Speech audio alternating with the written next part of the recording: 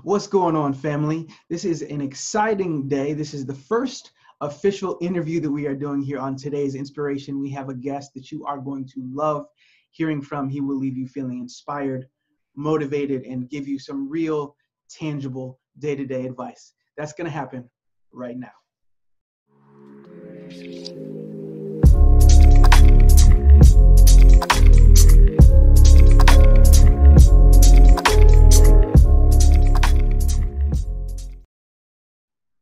What's going on, guys? My name is Maurice F. Martin, and this is another episode of today's Inspiration. I have with me today Terrance L. Puryear. I think he's going to have so much to bring to your lives right now, especially in a time where, quite frankly, there's a lot of change going on. We are all in the midst of kind of, I guess, a pulse check, for lack of better words, right, Terrance? And so I think that he's really going to be able to add some good insight. So I was going to read your bio, but it'd probably make you blush too much. So author, coach, inspirational, motivational speaker, business owner, minister. I mean, you do a little bit of everything. Published author. What is it that you don't do, Terrance? I wouldn't say that. He does not dunk a basketball. I know him from childhood. He is my cousin. He does not dunk a basketball. He is short. Not if it's above 5 feet, I don't. So Terrance, how has this COVID-19 been affecting you as a motivational speaker? I know that you do a lot of events. You have a conference you are putting together. So how has all this stuff affected you as it has affected the rest of the country? You know, it's strange. You know, I would say it's a two-part answer. It's affected me as a business owner, and it's also affected me as a person who just does what I do as far as my craft is concerned. So as a business owner, a lot of my events are on site. You know, we gather, we really thrive off of social interaction and connection with people. And that part has been halted because of the limitations that we've had because of social distancing guidelines. So that part has been on pause. But it's kind of funny because when I started my business, it's already 99% virtual. It's online. And so a lot of my business, I was able to convert to a virtual platform, and took some adjusting for my consumers because they're not used to connecting in that way. Sure. Some actually thrive in that environment. They actually would prefer it, like the ones that I coach and things like that, webinars. They actually prefer an online environment, but those who actually like to go to an event and the brick and mortar of going to a building, for them, it's been an adjustment. So I've had to actually readjust a few things, put a couple of things on hold, and, you know, just being flexible. But to be honest, that's always been how businesses has been run. You know, you have to be flexible when things happen. Sure. Buildings flood, electrical problems happen, Wi-Fi goes out. So we've always had to kind of move around things that we can't control. It's a little different here, only because we've had to shut things down in a greater way. But to be honest, a lot of my business has moved online. I have one big event that's coming up. That's the biggest impact, is we had to postpone that event to later in the year. But we're still doing it. If need be, that's the Dream Machine conference, right? This one is the Winner's Circle. We actually were able to complete the Dream Machine late last year, which was a great event. The Winner's Circle is the one that's going to be on hold. We're going to move it to September 26th, unless things change. We may have to readjust as needed because we can't really predict the future. So but right now we did move the date. But from a motivational speaker, minister of the gospel, honestly, it's been business as usual because, you know, the personality behind what I do is very much connected to faith and very much connected to managing through the unexpected and life as it happens. And so that part, to be honest, it's been business as usual, still connecting with people, still providing that support, providing that information, coaching, ministering. That hasn't stopped. We've just kind of changed seats. And so I haven't really felt a negative impact because your faith kind of helps you to stay positive, you know, regardless of what the situation is, you know. So that's kind of this, how we function in faith, is we always try to stay optimistic. We recognize that life isn't always a bed of roses, but we always have to flex and make adjustments to look at the brighter side and let our faith take control. So that part of the personality behind the business it's been another day at the office. It's been business as usual. So talk to that a little bit more, speak to that.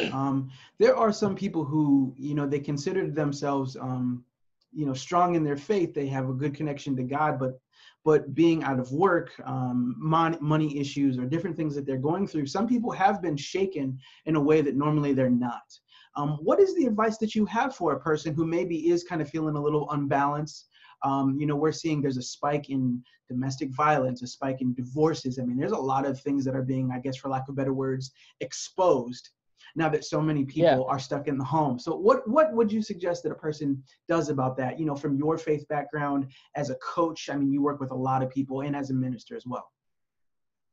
Yeah, my biggest advice, to summarize it, is don't look for an easy answer, because we want to, our ears we're born, the same way we're born into sin, we're also born into ears that want simple answers. That's what our go-to is, give me something simple, predict the future for me. That's how our ears would like to work. And we want to hear things that are soft on the ears, and we want to hear things that give us immediate gratification, or just make us think that there will be no problems and everything will work out perfectly. Don't look for those type of answers, because you will always be disappointed. Faith always requires action. Faith always requires us to bring something to the table concerning what we buy into or what we agree with. And so for those who are impacted by this, jobs are shaken. The economy is, our personal economy is shaken, not the economy we hear about on the news. We're talking about our economy, the economy in our household, because the economy isn't always our economy.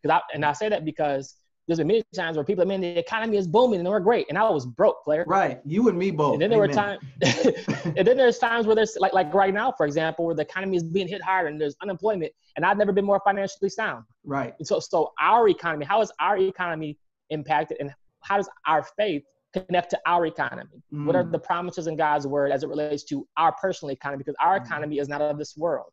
Our economy is based on principles in the Bible, where it talks about how our giving will be rewarded and honored if we honor God first. So that's the kingdom system of finances that I have always run my life through.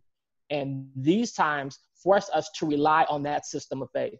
And so what I tell people who are going through hardship is to go back to the fundamentals of what is your foundation? What is your economic foundation? Is it firmly standing on the word of God? Because if it's not, then absolutely you're freaking out right now because your system has failed you. But if you're resting on the promises of God, then now is the time where faith is going to work out those muscles. Will it be easy? Probably not most days. Some days it's going to take some effort, because it's like we have kids to feed, we have bills to pay, things are being shut down. How do we engage in that world? Well, what does our faith tell us to do? It tells us that God will provide all of our needs according to so we have to kind of rely on those things, stand on those things. And this is the opportunity to, like what you talked about earlier, how do I grow in this space? My faith is being tested. Pretty good segue right there. You published a book recently called Grow Through It. And it certainly seems like this is one of those times where, if you are feeling that your life has been exposed, for lack of better words, some of your weaknesses, your lack of communication, lack of good stewardship in terms of finances, whatever it might be, man, right now you really have to grow through this situation, kind of embrace the process that you're in. So speak to that a little bit. What kind of things do you teach not only individuals, but also business owners when it comes to kind of growing through tough times or growing through lean times like what we're dealing with right now? It starts with that personal question is, what am I supposed to, and this is a big question. This is the question that I always ask God. This is the question that I challenge business owners to engage with their leadership. The question is, how am I supposed to engage with this space that I find myself in? And how do I grow from here? And once you ask yourself that question, it forces you to engage completely differently, because if you go into it acknowledging the circumstance and saying this sucks and this is not ideal, once you're done with the emotional tantrum that you're going to throw in that space, you have to come up with some type of answers or some type of direction. And so when I ask myself, how am I supposed to grow right here? It's going to change how I engage, because complaining is not a growth behavior. Sitting here in fear is not a growth behavior. Those are things that kind of keep us just sitting there and digging the hole deeper and escalating anxiety. But when I ask myself, how do I grow right here? Now I'm becoming solutions driven. I start to ask the questions that lead to results. I engage differently. So the first thing is shifting the mind to say, okay, how do I grow in this space? Because it's trauma. And to be honest, we start our life with trauma. Here you are comfortable in your mom's womb. You're being fed in a certain way. You're being developed in a certain way. And now birth is about to happen. On the outside of birth, everybody else is excited. You're going through trauma. And so what is trauma for you may not be trauma for everybody else. And so the best way to navigate through that trauma is to be sober-minded. It's to really engage with the growth process. Otherwise, that exit strategy is going to go completely different if you're panicking and if you're freaking out. So the first thing is be sober-minded. Say, okay, how can I grow? How can I engage with this situation in a way that's conducive for where I want to go? So the first thing we do is we pose a question. This is get our mindset in the place where we're ready to move forward and not stay in the place of stuck. And then once we ask ourselves the question, what does growth look like? You know, and sometimes we have to settle for things that are not ideal, like to say, oh, well, you know, if it doesn't kill you, make you stronger. I don't know if I buy into that exactly. I don't buy into that, no. But I do buy into the fact that all things work together for the good, which means while I'm waiting for my breakthrough, I have to learn how to wait well. Or if I'm waiting for my business to turn around, I have to engage with my staff. I have to make sure that we're all on the same page. I have to do some things to get to a place of sobriety and thought. Otherwise, I'm going completely off of my emotions. I'm going completely off of anxiety, and I'm going to start sinking very, very quickly. The only difference between the person who sinks and the person who swims is how they move. It's how they engage when it happens. So the thing is, if I find myself in a situation and I panic, now I'm not to say you shouldn't panic. I'm not saying that panic is like a weird reaction. It's a natural reaction to panic when you feel like you're about to die. But the thing is, I have to make sure that I get to a place where I become strategic in my movement. Because if I become strategic in my movement, I may make it out of this thing, or I may start to feel muscles I didn't know that I had. I'm trying to get to a better place. But if I just sit here and acknowledge a circumstance, I'm going to get to the end that I don't want probably quicker than I would want to. So you have to really be careful of how you engage those faith muscles. And it's not an easy answer. You know, sometimes it's taking it minute by minute, hour by hour, but I'm being driven by where am I trying to get to? What does growth look like? Because failing right here is not an option for me. Calling it quits right here is not an option for me. I have not accepted that as my conclusion. It means every decision that I make while I feel like I'm drowning is going to be conducive for where I'm trying to get to. And this is where a lot of people lose it. This is where a lot of businesses go under. This is where relationships fall apart because we're not solutions driven. We're just stuck in our emotional place. And I don't judge that because life happens in a major way. Like you said, some people have lost their jobs. Some people actually are sick. And some people know people who have died and they can't even grieve in a traditional sense because they can't even go get the closure of a funeral. So this is a very scary time for a lot of people. So our situation is we have to say, okay, I'm not going to succumb to fear. I'm not going to say fear isn't here because it's knocking at the door. I'm just not going to invite it in because the moment I invite it in, I start catering to it. I have to start serving it because now it's a house guest. But as long as it's knocking, I have to learn to ignore the fear and say, hey, what can I do intentionally to engage with faith? You know, so if you sit there and just ignore fear, you're not really ignoring it until you start to engage with faith. Because if fear is knocking on the door and you're sitting there on the couch with your arms folded, I'm not letting fear in, you're still engaging with it because you haven't engaged with faith. So while you're not being afraid, how are you engaging with faith? How are you substituting that? And how are you looking to do other things that will pull you in the direction that you need to be in? And that takes intention. It doesn't just fall in your lap and happen. It takes intention. It takes me saying, I'm going to actively, that's how you grow through it. You grow through it by being intentional and not waiting for the breakthrough just to fall in your lap because unfortunately, it doesn't work that way. Sure doesn't. I wish it did. I wish you could turn around 3 times. I wish you could name it and claim it. Click your heels, you know?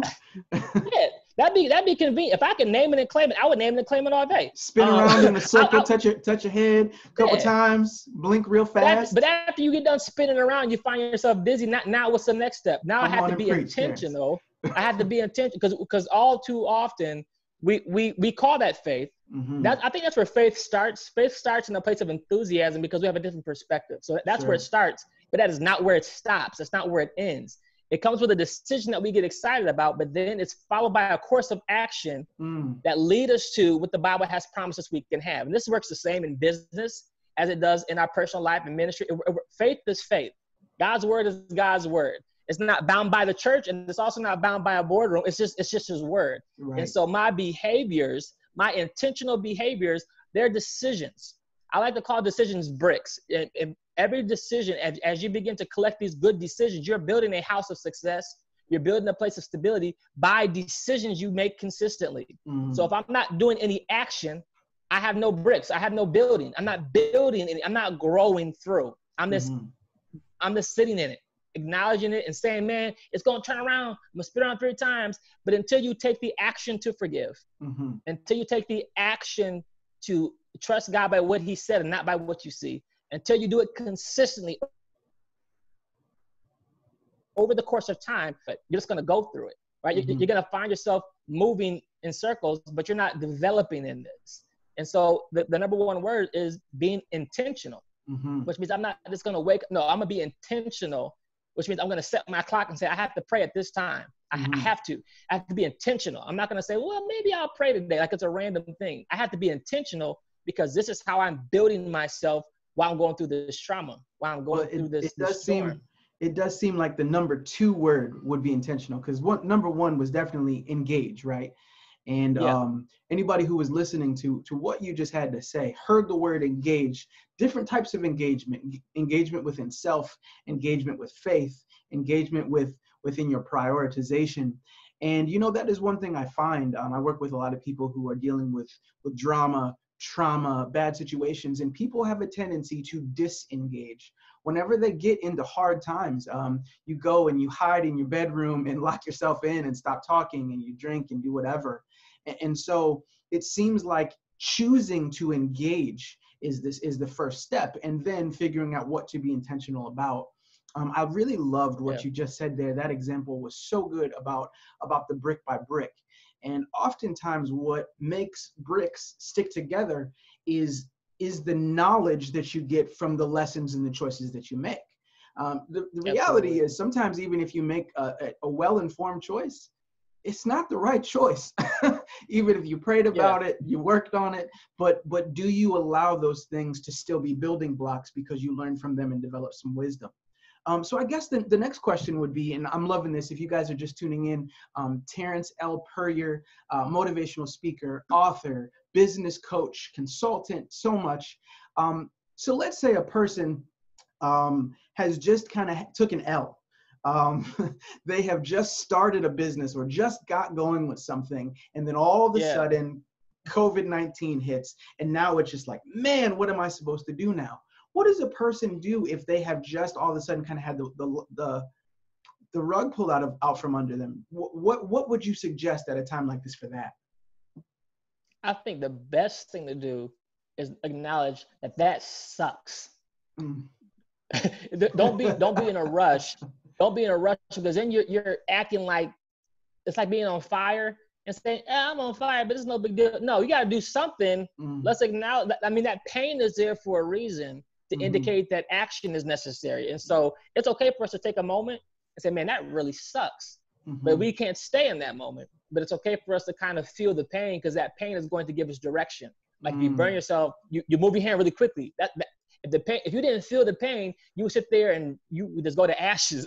Like the pain is almost, the reflex of it almost gives you an instinctual movement to say, I have to make a move here. So if you just got started and COVID-19 has hit you in a major way, we're going to take a second to say, man, that sucks, but okay, let's move on from that. But it's okay to acknowledge, because what we do is we try to over spiritualize or we get too excited and say, oh man, it's going to be okay, but give me a minute to mourn over what I just lost, because something died. I mean, would you tell a person who just lost somebody, okay, but life's gonna be better tomorrow? No, let's grieve what was lost. Because I tell you what, there's something to be learned through our grieving process. And you mentioned we took an L. And remember, L always stands for learn, not lose, because as long as you learn, you didn't lose anything. So first we're going to grieve, because in our grieving, we find out how durable we are. We find out how strong, we find out there's a strength within ourselves that we didn't know was there. We learn God in a different way when we grieve, because we knew God to be the God of the mountaintop, and now I know him to be with me in suffering, to be a comforter. And so learning God in that space builds character. So that's a good thing to know him in that way. It sucks.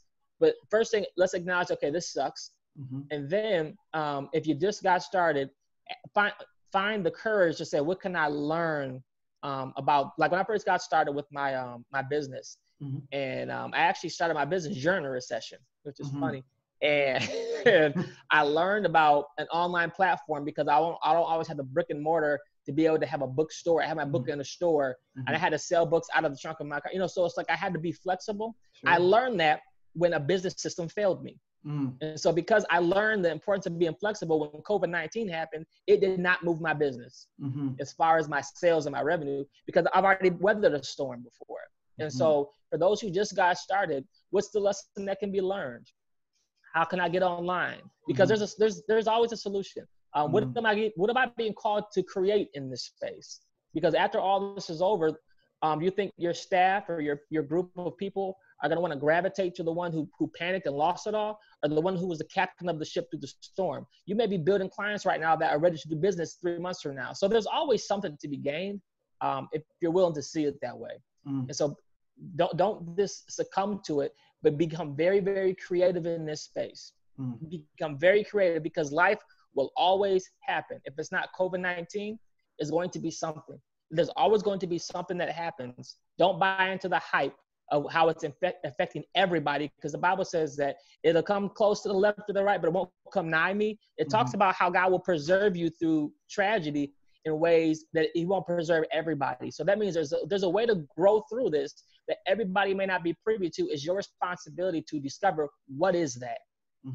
Because when everybody else was freaking out about a dream because they saw a financial fall was getting ready to happen, and Pharaoh's having these crazy dreams, Joseph was the only one who could see the strategy in the chaos and say, you know what, this is how we need to start to prepare.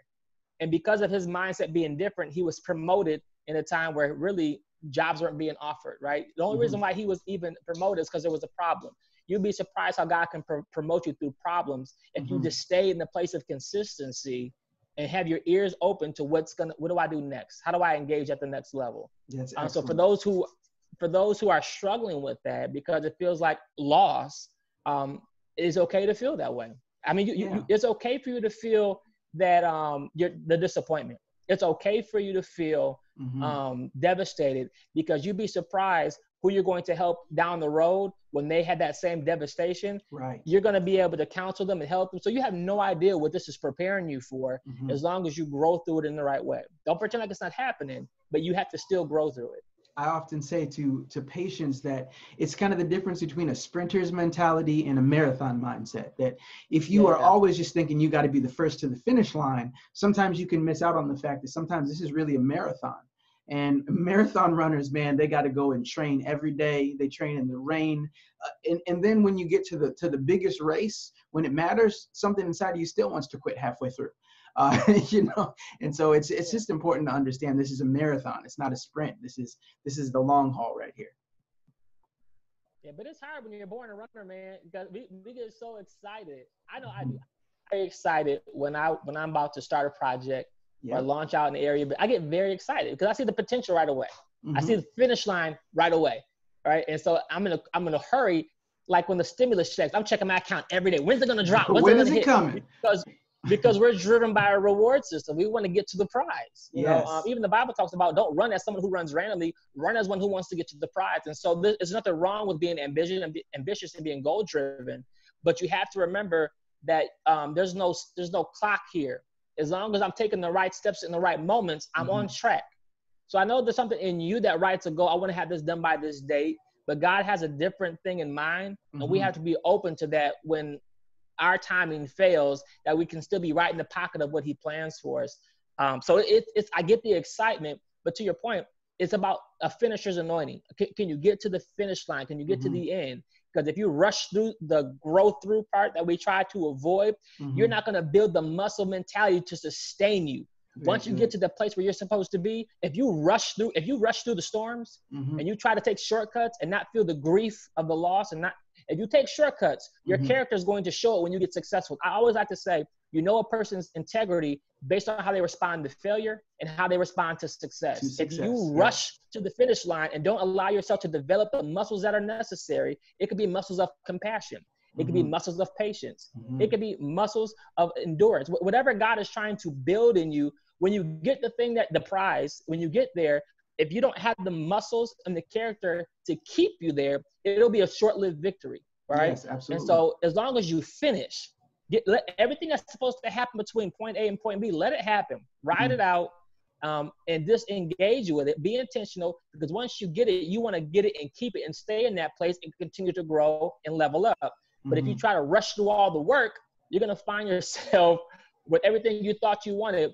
And there's an expiration date on that success, because there's no substance, there's no foundation. And the Bible says it this way: the moment a storm hits, you're going to be that thing that falls right away, because you never built that foundation to help you to weather storms. Right? Yeah, there's a lot of hollow victories there.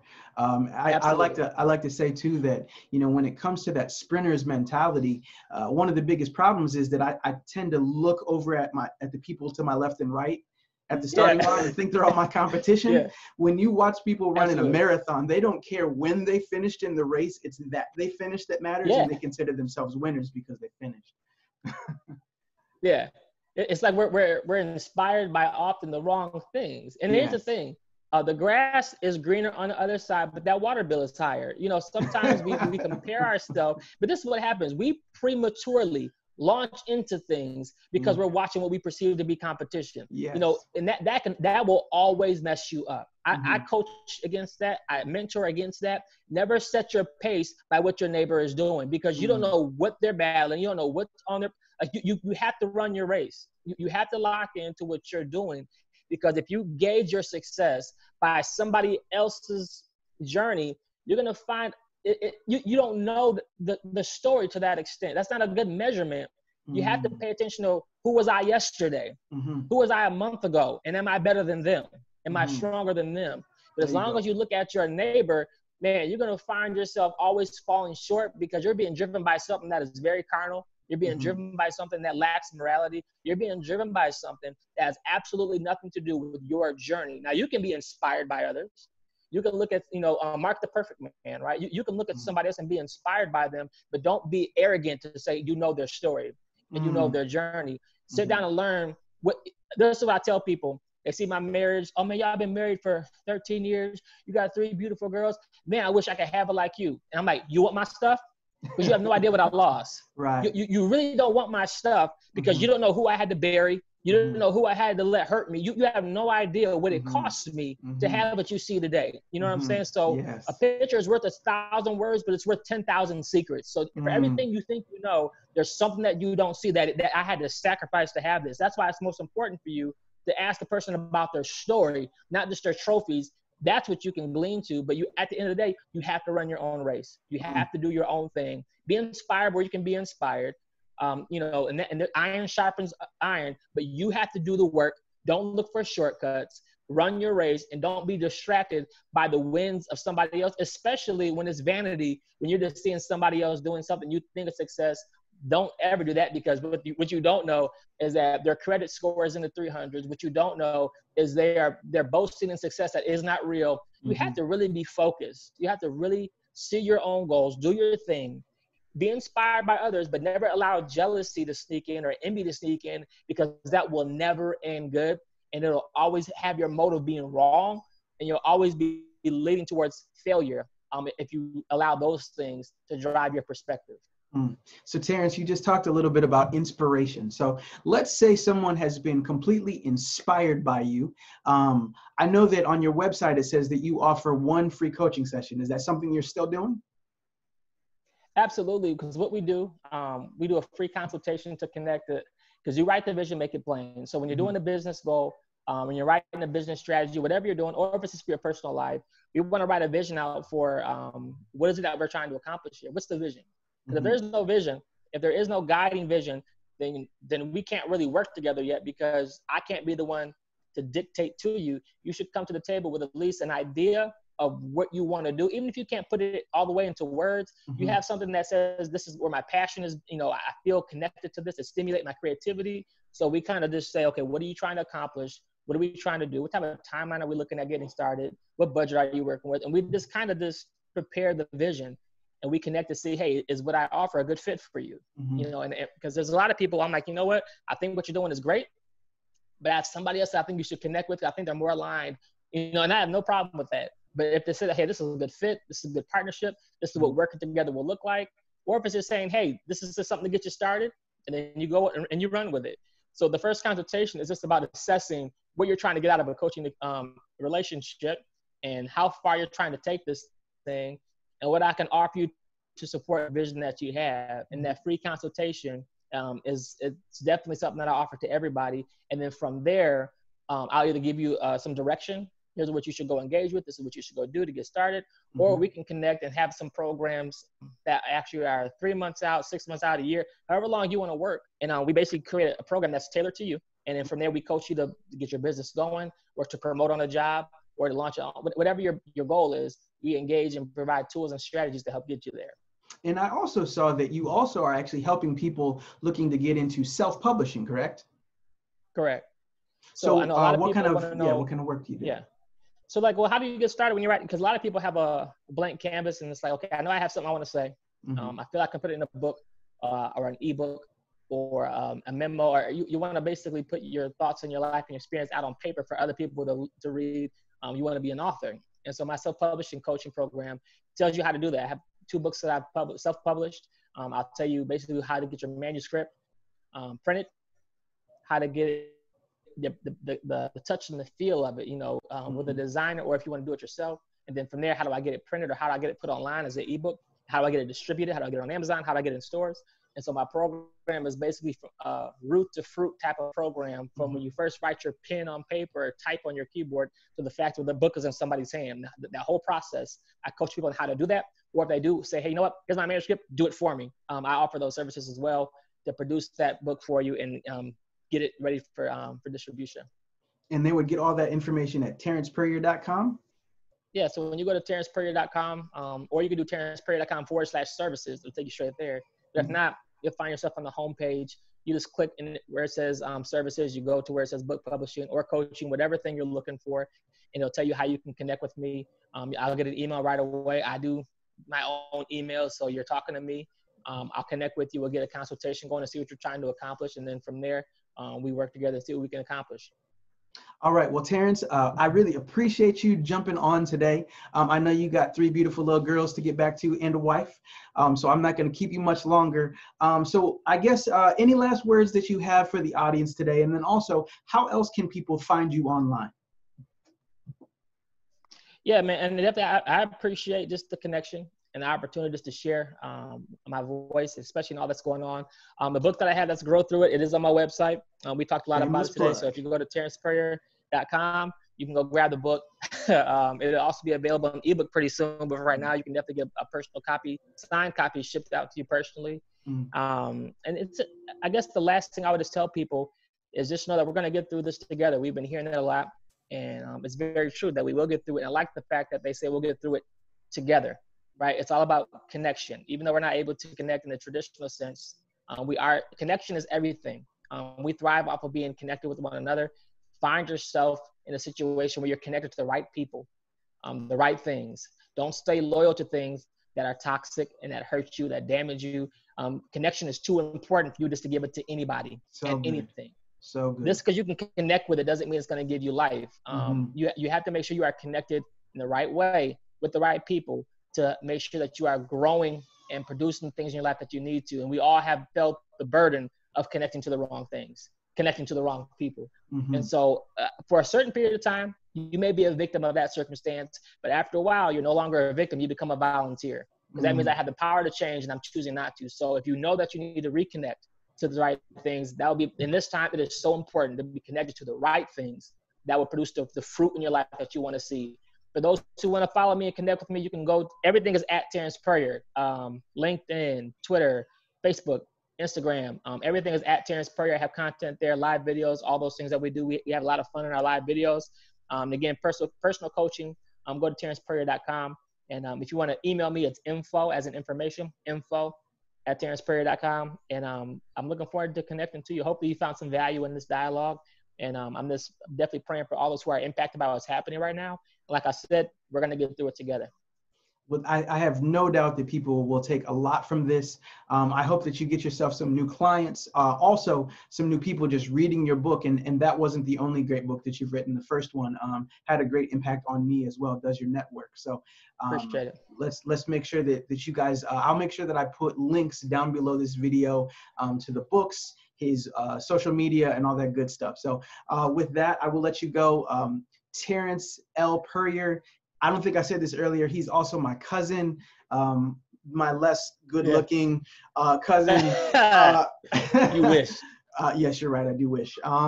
But yes, thank you so much for jumping on today, for just giving us so much of your spirit, so much wisdom. We appreciate you. We're going to be rooting for you in the next stages, and I'm just looking forward to see what you do next. Thanks so much, man. Appreciate you, man. Absolutely. All right, guys, that is it for today. Next Monday, we will have another guest. This is going to be my new Monday tradition, is bringing on new people to inspire you, motivate you, and just give you fresh revelation and wisdom in your life. My name is Maurice F. Martin, and this has been another episode of Today's Inspiration.